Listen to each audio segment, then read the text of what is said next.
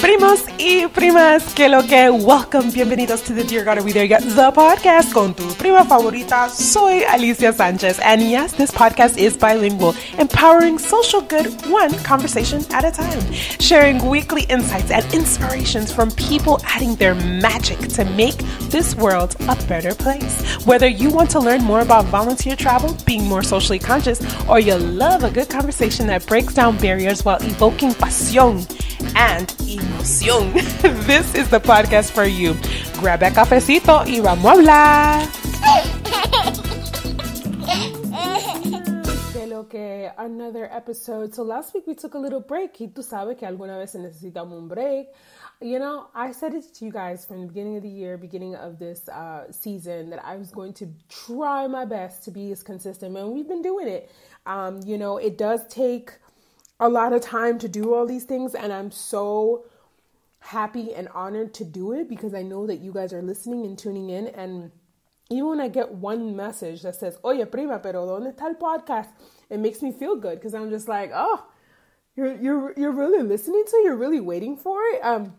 But I got something really good to talk about this week, and it's something that, it's a question, or it would be something that, how can I say, a comment that I get, or I know people are thinking about, and it has to do with living your life and still caring about the world.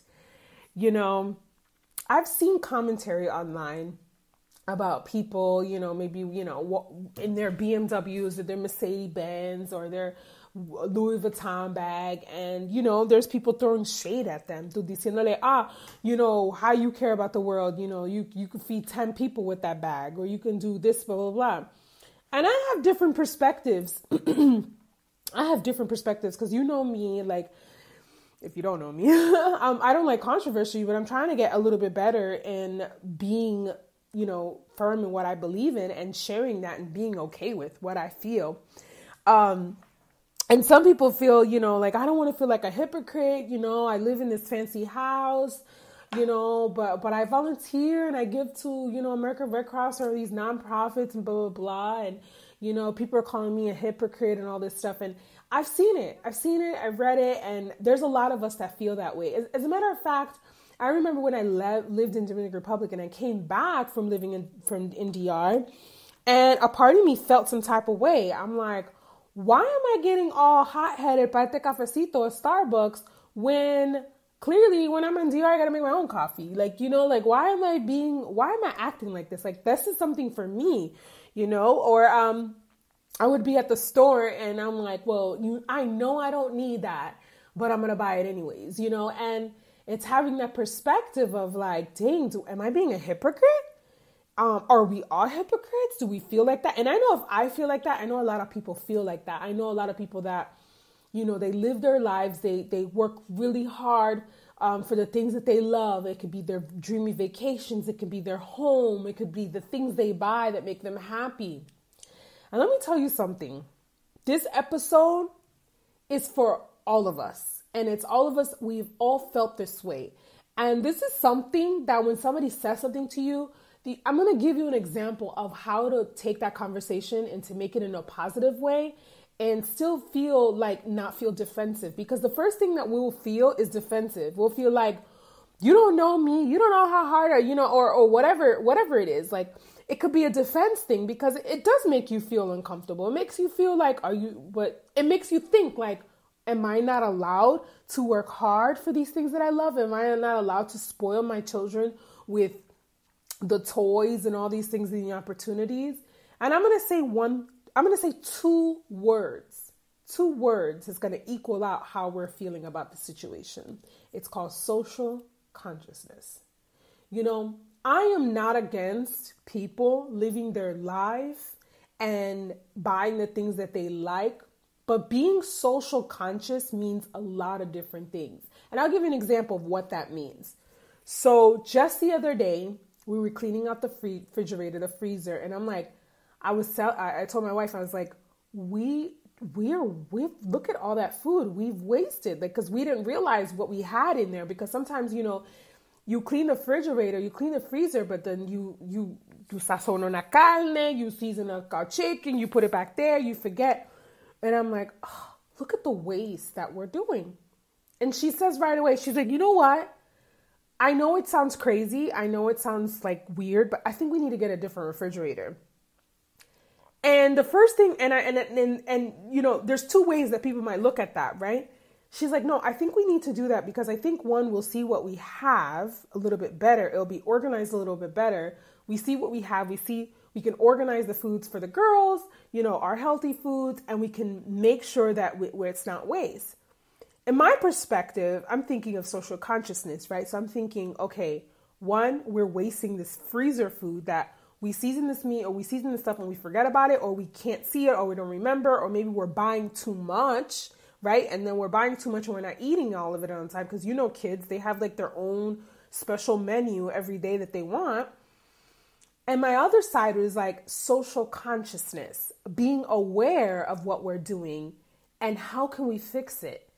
And that is a prime example about living your life and not feeling like you're a hypocrite, not feeling bad for what you're doing because you're being social conscious of what you're buying and how you're buying it. So the refrigerator example is just a proof of like, okay, we might spend money on a refrigerator. I'm not going to call it luxurious, but a refrigerator that has more compartments so that we can organize our food differently or see our food differently or maximize our food a little bit differently so we don't waste food. The social consciousness in that is that we don't want to waste food. Yeah, we have to might buy something, but it's going to help us in the long run. Social and of course, a refrigerator is a need. We need a refrigerator. Yeah, there's a lot of people who don't have refrigerators, but because of that, we cannot hold on to that. We can say, what can we do? Ask yourself that question. What can I do? Although I'm living my life, what can I do? What can I change in my life? What can I add in my life to help social impact, to help to become more socially conscious of how I live my life? So the refrigerator is just an example of how we're going to solve that problem to stop wasting food, because with children, it's really hard. I mean, it's really hard to buy certain things and we're doing our best we can. I mean, there's some weeks that we go and we have the refrigerator está vacío, it's empty. We're like, oh my God, we're doing good. And sometimes it's hard. So we're trying to be more social consciousness with the littlest things like that. Another example is, you know, I've seen a lot of commentary of women buying like these sustainability, like the paper, not the paper towels, but the hand towels. They're, you know, or the plastic. They're not plastic, but they're like glass to keep their compartments. And they're saying all these things like, oh, that's cost so much money, but they're not thinking about the social consciousness behind that. For every paper towel that you're buying, for every papel de sanitario, for your toilet paper, for everything that you're buying paper-wise, it is harming our environment in the sense of the lack of, and the mind feed, and all that stuff. So social consciousness is not saying that, oh, you're going to buy these hand towels that cost maybe $50, but they're reusable. The social consciousness says, yes, use that, but you're making a choice that you're helping the world. You're helping it into your perspective. Now I'm going to get to the good stuff. I'm just giving you all these different examples because, you know, you might come to me, but, oh, prima, you know, I feel bad. I feel like a hypocrite. I'm driving a Rolls Royce or whatever, blah, blah, blah. I'm helping the world. Okay. You have to live the life that you love and you want to live. Nobody can tell you to not live your life. But what, dear God, are we there yet? What my vision for volunteers, what my vision, what my hope, you listening to this podcast, is what can you do to add and change and to be conscious of that, whatever choices that you make. If it's a really nice handbag if your thing is like, look, I want a long lasting handbag, think of, there's brands, there's independent brands that you can buy that luxurious handbag that is ethically made with the certain types of fabrics. I mean, coming from the fashion industry, I can tell you the waste of clothing in the world. And this is why, like, When I used to source my fabric but for my designs, I used to be literally jump on the plane, go to Peru. I want to see who's sewing my clothes. I want to see who the family, I want to know where this stuff is coming from, where it's sourced. I don't want little kids sewing my stuff. I don't want, people being treated horribly. I was super involved. I would literally get on airplanes to go do this stuff because it was important to me. It was important to know that I didn't have little kids in little wet sweatshops sewing my stuff, that there were women beaten and having no rights. Even in Los Angeles, California, I would go there because there's sweatshops right in there in the States. Social consciousness is asking yourself, what can I do to add to the world? What can I do on an ongoing basis? It's not about you give a donation today and tomorrow and that's it. So never ya yo hice la donación, yo no tengo que hacer nada until next month. No. Social consciousness is being conscious of how you're living your life that will impact other people. Nobody's not saying you can't go to your lavish vacations. Nobody is saying any of that. All we're saying is when you're going to the lavish vacations, think about how you're going to be treating those people when you're going there. Instead of haggling, because you know me, if you don't know me, I love discounts and stuff, but I have a different perspective when you go to these places. Like, treat them, tip them. Don't haggle them down to like $1 because they make these things, these little tchotchkes that you're going to go give to your coworker that you never talk to. My point is, social consciousness is how we're going to live our life in a more meaningful way that will still impact other people. You want to live in a big house? Get your big house, boo-boo. Get it. Get the beautiful house. Get whatever it is that you work hard for because you have a meaning, a deep meaning. But think about the people in the house. Maybe you're going to hire local businesses. Maybe someone who's going to come do your sprinklers or who's going to do your roof. Think about those people. Is it a mom and pop shop? Is it a small business? Can you give back to your community? Can you go back to your community and say, you know what, I bought my big house, but I'm going to donate all these flowers for a community garden? Social consciousness is not just saying, oh, I cannot be in my nice car, in my nice shoes, and feel bad about the world. No, it's saying that you appreciate the world. You have gratitude for the world. It's not being an extremist in the sense of like, okay, I'm not going to do that. And I'm going to do that. If that's what you want to do you, boo. You do that. But so many of us feel so guilty. Just me the other day, I was in the store and I was picking up some stuff. I was at the grocery store and I happened to pass by Bell's or whatever, the store. And I see people buying all this stuff and all this holiday stuff. And I don't have that's them. Me, the holidays change so quickly by the time if I decorate for one holiday. The only holiday I ever really decorate anything is Christmas because I feel like con Karima, yo tengo a good solid month and maybe I stretch it for 2 months because if you're Dominican or Spanish in January, you will have that Christmas tree up. So there's like 2 months holiday, right? Because 2 for 1, we got the 3 Kings Day, so that's it, ya tú sabes, right? So, but I see these people doing that, and the first thing in my mind is like, we're human and we judge people, but why am I judging? I don't know if she's buying that for this person. I don't know if what she's doing with that. And I go into because I'm buying some candles because me encanta la casa que huele buena. I love candles. So I go and buy some candles and which I could buy and I have bought from local businesses like independent brands. But I needed a quick candle, and I usually do buy them in there quickly, or even Walmart has them. And I noticed that the lady was saying that she was buying all these decorations to lift up the spirit in her neighborhood about the holidays because everybody's feeling a little, because they were older community, so they're feeling a little down, and they're feeling like oh, the holidays, Corona, we've been all inside the house, and so she literally bought one little thing, and she's going naming off like, this is for this person, this is for that person. I know they love this, so I got them that. She's gonna leave it in their front door, and and with a little note. And for me, I just said, and the first thing I said, I was like, you're being an impact to the world. And she's like, no, 'cause she thinks that she thinks that this impact to the world means this grandiose thing and that she's Angelina Jolie and she has to go to this country and that. No.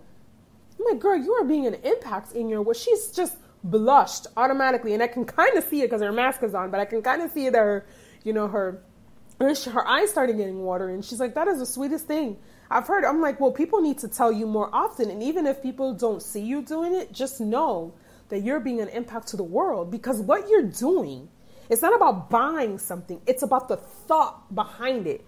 It's about the social consciousness effort. It's about the impact behind it to say, I'm going to make this person feel this way. Maybe this token will remind them that they are human, that everything is going to be okay, and that the world is going to work out.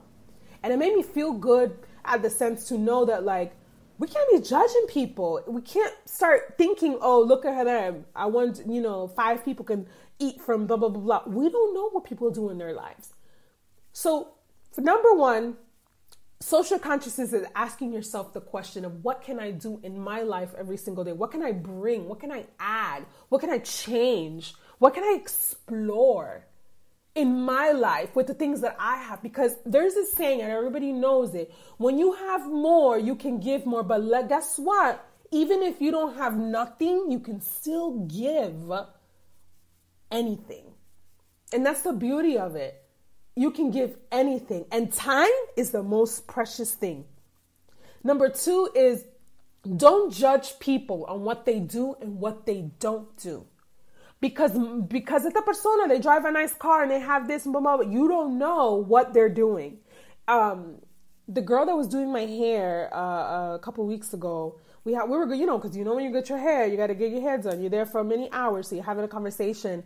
And I love the fact that this young girl is just so humble. And, you think, this girl, she has fun. She goes out, she, does these things, but her priority is her family. And how she's helping her family in Haiti. And she's, helping them, not in the sense to just, okay, here's the help. No, she's building a life. She's getting their land prepared, getting their home prepared. Like, she is really thinking that, yes, I have this here and I'm enjoying my life and I can't feel bad for enjoying my life. But I know that there's things that I can do to help people back in Haiti and to help educate them and giving them options. And it's important to know to stop feeling bad. Stop feeling bad about what you do, what you don't do, what other people do, what you don't do. Just think of how you can continue to do that. The refrigerator is just a prime example. The smallest changes in your life can make a huge difference for someone, and you don't even have to know it. You don't even know it. You won't even know it. And the third one I want to say is these uncomfortable conversations that people have when people say to you, like, if you're doing these fancy things, or you're living, or you want to go to Bali, or you want to go to these places, listen, go to those places. Nobody's telling you not. In fact, I would love you to go to those places so you learn more about the world. This is why we are a volunteer travel community, because the traveling is a sense of experience and learning about the world, learning about cultures. And when you're outside of yourself and outside of your norm, you start learning more about the world and what the world needs and how you can adapt to that in helping the world.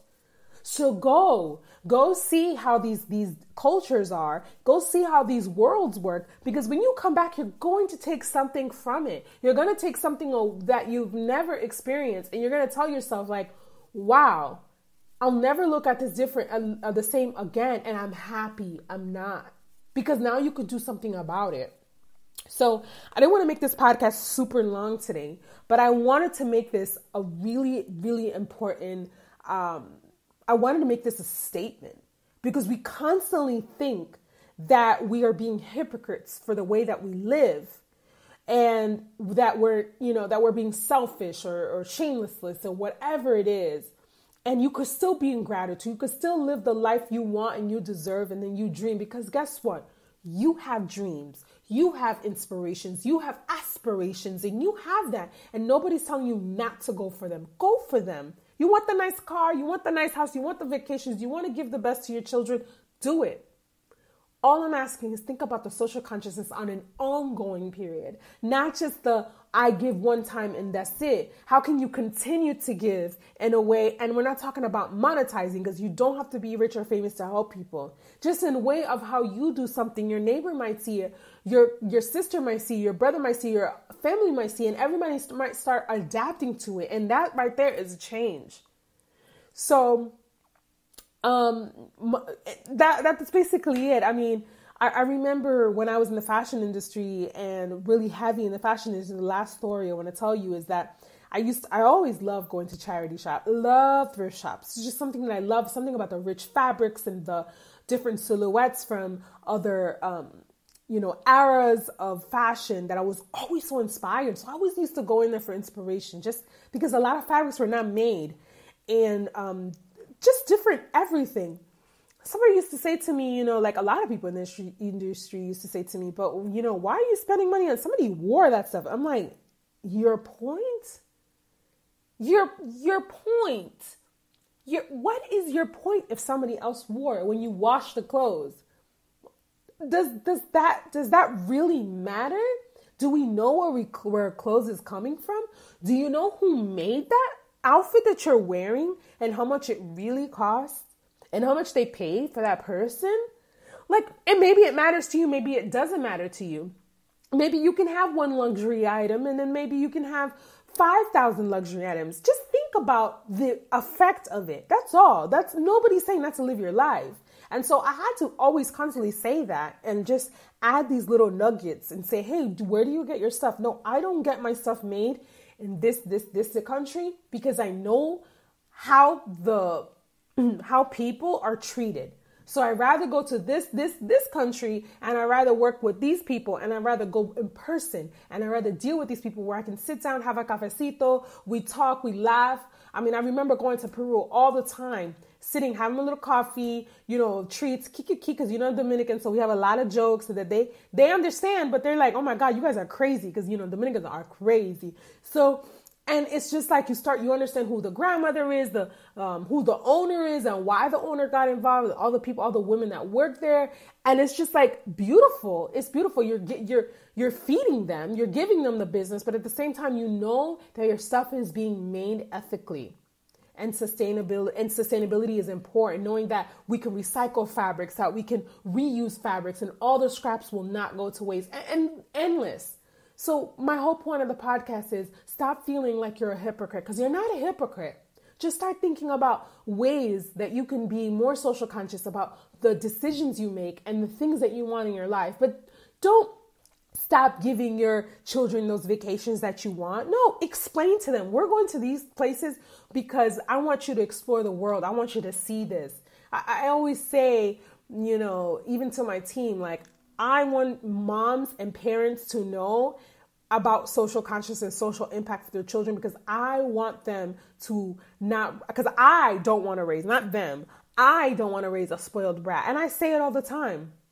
Like, if she's going to be a spoiled brat, let her be a spoiled brat for something else, but not with not knowing how the world works and what we need to take gratitude and the things, where do things come from and the hard work things take and what the value of money is and the value of an experience and the value of an education. Those are the things that we can instill as parents.